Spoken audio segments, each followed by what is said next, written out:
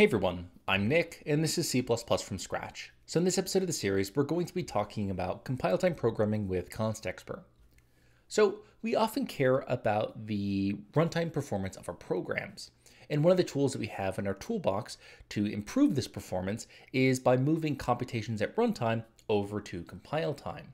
So the intuition here is that we often compile a program once and run it many times. So we'd rather pay a one-time cost of doing those computations at compile time rather than every single time you run an application. Now, one of the ways we have to accomplish this in C++ is with this Constexpr specifier. So if we go ahead and take a look at the CPP reference page for Constexpr, we can see that this Constexpr specifier declares that it is possible to evaluate the value of the function or variable at compile time. So we're doing this trade-off here where we're moving overheads from runtime over to compile time.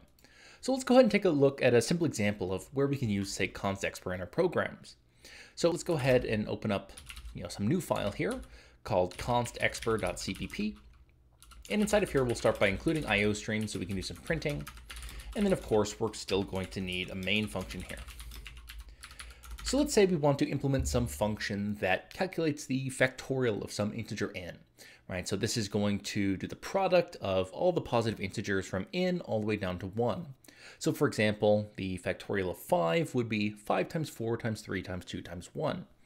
So let's go ahead and write a simple function to calculate that. We can solve this with recursion. So let's create a function that returns some integer, which is our factorial. And then our factorial function will take some integer n. Then inside of this function, right, we'll have our base case where we check to see if n is less than or equal to 1. If that's the case, we'll go ahead and just return 1. Otherwise, we'll do an else case here. We'll return n times factorial of n minus 1 here. So that's how we can implement a recursive version of factorial. Okay, so let's go ahead and go down to our main function and use factorial. So we'll create some integer result, which is equal to factorial of, say, 5 here. So we should get the result of 5 times 4 times 3 times 2 times 1, which is 120. And we can go ahead and print that out to the screen using stdcout. So we'll just print out result followed by a new line character. So this is all kind of standard C++ that we've seen before, just functions, some variables, and then printing using cout. So let's use this as our baseline. So we'll save this and go ahead and compile this constexpr.cpp and call our output executable just something like constexpr. And we can run this. And we see we get the correct result here. So we get 120 for the factorial of 5. Now, because we're moving computations from runtime over to compile time, these really aren't things that we can see from a very high level, except through measuring time or by looking at our underlying assembly. So, what we're changing is what we're doing at runtime, right? So let's go ahead and take a look at the assembly of a program to see what our program is actually doing underneath the hood. So one way that we can do that is through a tool like object dump or objdump, right? To dump the assembly for this executable. So we can do objdump-dc to disassemble our program and demangle the names, and we'll pass it this constexpr. So you can see we get a whole bunch of, instructions here that are the low-level instructions that our processor is executing. But if we go ahead and scroll up a little bit, we see something that looks like our main function here. And inside of this main function, you can see that we have a call to our factorial function, right? Our factorial function that takes an integer. So every time we run this program, we end up calling this factorial function. And you can even see our call to, say, the std_ostream operator less than, right? So this is our stdcout where we're printing some integer here. Okay, so that's what we're doing at runtime in this kind of baseline case. Now let's say we want to move this computation from runtime over to compile time. So I don't want to see a call to, say, factorial at runtime. I just want to have the result. So let's go ahead and go back into our program here, our source file. Instead of just having this, this normal function here, we'll mark it as a constexpr function. So it'll be this constexpr int factorial that takes some integer. And again, right, this is just marking that it's possible to evaluate the value of some function or variable at compile time. So we're telling our compiler, you can evaluate, say, the result of this function at compile time. And we'll also go down to our main function here, and we'll make this result a Constexpr result as well, right? So we're saying that, or we're telling our compiler, you're allowed to, or you can evaluate the result, right, of whatever this value should be at compile time. So you can use this Constexpr function to set some result here, instead of having to wait for runtime to call, say, factorial. Okay, so let's go ahead and save this and see how our output, changes when making this, when we're using Constexpr like this. So we'll save this and we'll go ahead and recompile constexpr.cpp. And you can see that when we run our code, we get the exact same result. So whether it's Constexpr or not, right, our function is still doing the right thing, right? We're getting the result of 120. But let's see what happens when we look at our underlying assembly now. So we'll use this object dump again to look at our assembly, and we'll scroll on up and see our main function here. But we see something a bit different this time. We no longer have a call to this factorial function anymore. In fact, we just see some moves of this value, hexadecimal 78 here.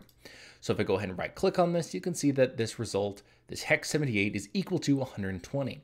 So at compile time, we generated the right answer, and we just have the answer inside of our code here that we're working with that we end up printing out. We don't have to call factorial at runtime to calculate this factorial, right? It's already happening at compile time.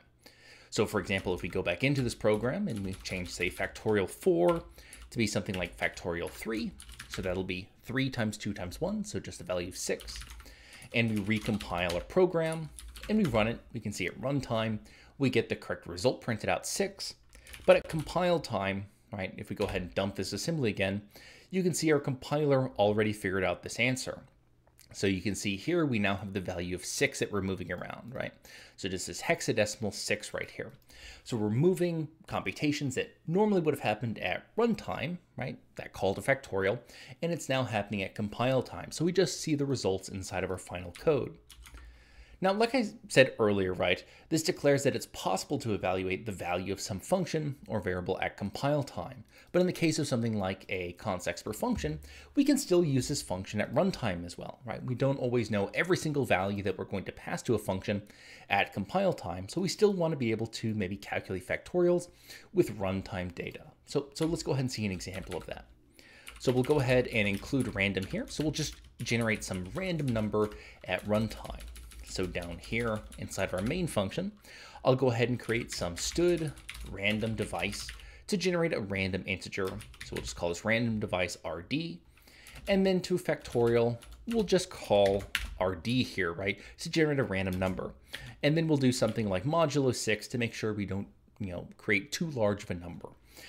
So something that would, say, overflow an integer.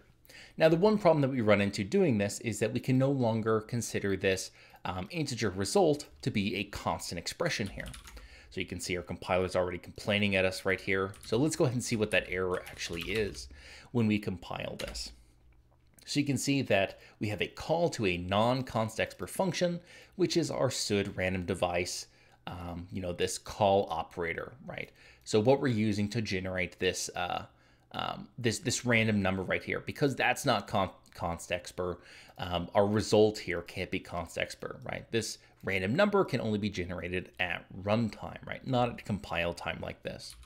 So in this case, right, our int result here, this can't be Constexpr anymore because we're relying on this runtime random number generation. But our function here can still be marked Constexpr, so we can still use it in other Constexpr contexts, right, where we do know, say, some argument ahead of time. But let's go ahead and save this, and we can compile this constexpr.cpp, and we can go ahead and run our code. And you can see that, for different random numbers we generate, we can still use that Constexpr function and use it at runtime. So it's not just for compile time computation. It can be used for both. Okay, so that's going to go ahead and do it for this time. It's an introduction to this compile time programming with Constexpr, so we can have these Constexpr variables and functions that we can define, and it can be incredibly useful for moving, say, runtime overheads over to compile time.